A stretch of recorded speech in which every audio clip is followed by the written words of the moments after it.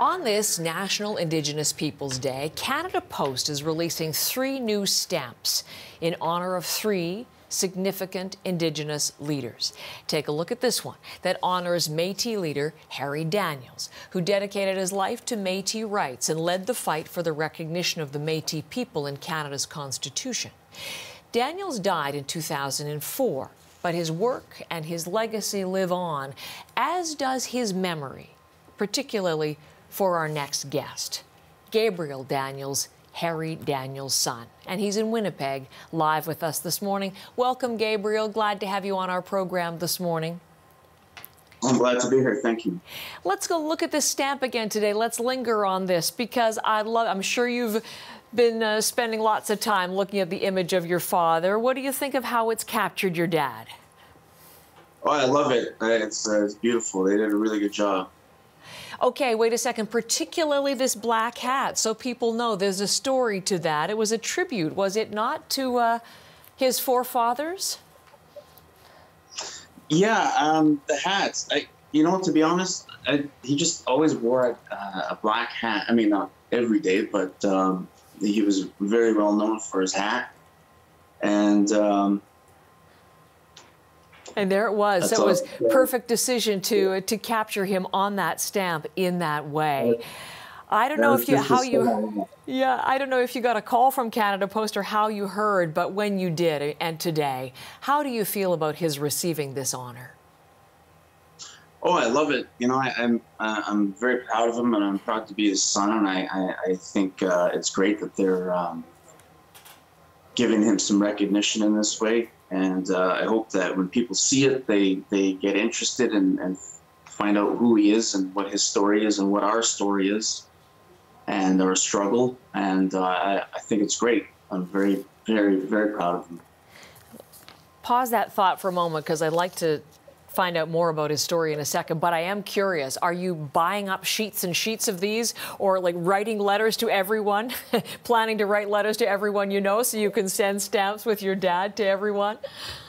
Are they on sale? They're available. They're available today, making available today.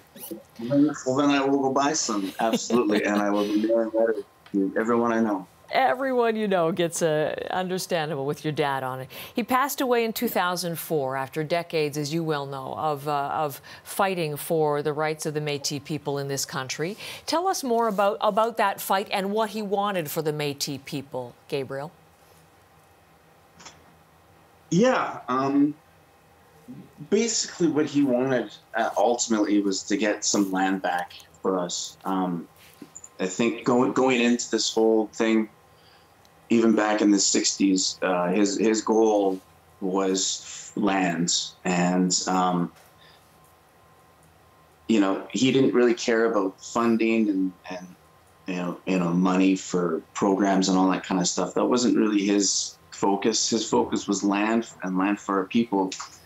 But, he did everything in his life to enable us to negotiate for land, but he never achieved his goal, but he got us to the place where we can get it. So and as we look at some of the pictures here, I mean, Canada Post put together quite a wonderful archival roll of images of your father, and I think we'll get to one again where he's beside then Prime Minister Pierre Trudeau, because many people would say your dad's greatest achievement and accomplishment was leading There It Is There, that successful campaign to convince the Trudeau government of the day to enshrine the inherent rights of Métis and non-status Indians, but Métis in the new Constitution back in 1982.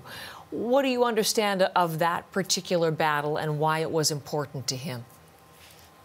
Well, it was extremely important because if he wasn't there at that time, and if he didn't get us Métis and Inuit in the Constitution, we would have just disappeared as a race of people, really. So it was important to get the Métis name recognized in the Constitution by name. That Métis specifically was included, right? Yeah. So it was huge. So he was the guy get it done, and he was there, and yeah, it was. I mean, it was monumental. Do you remember? He would have been a not even here for much of his fight, but a young man through many of his greatest battles and accomplishments. What did he teach you about why he was doing what he was, about Métis people, heritage and history? What is the most important lesson to you that you remember today?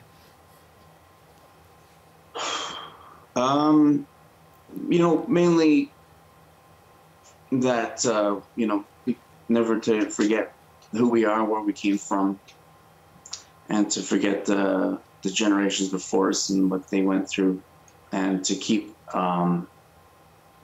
to keep our culture and identity alive, and that's basically really it, ultimately, without getting specific. Yes. People would think of him, you could rhyme off a long list, politician, activist. He was a writer and actor as well, but he was also your dad, as a father. What do you remember when you look at that stamp? What was he like as your dad? Oh, he was awesome. He was, we had a good friendship. He was just fun to be around. He was, he loved life. He was always joking. He was just a fun person to be around, really. That's joking with you, but very serious about matters that mattered to him and to the Métis people. There you are, seeing him beside Ovid Mercredi, beside Pierre Trudeau, right at the center of the most important decisions. He could be like, sorry, I don't mean to cut you off, but literally he could be like, he'll be sitting beside me at a meeting, joking, but once he goes in front of the crowd and gets on the mic, whatever, he'd like, it's like a flip of the switch. He just turns into this, opposite person who was just sitting beside me moments ago. Yeah. The serious business. Yeah, man, he was really impressive to watch in front of a crowd. Like he really knew how to get people fired up. That's for sure. All of that captured for all time now in that stamp. Gabriel, thank you so much. Thanks for telling us about your dad and the stamp. No problem. Thank you. Okay. Thank you. Gabriel Daniels, Harry Daniels' son from Winnipeg.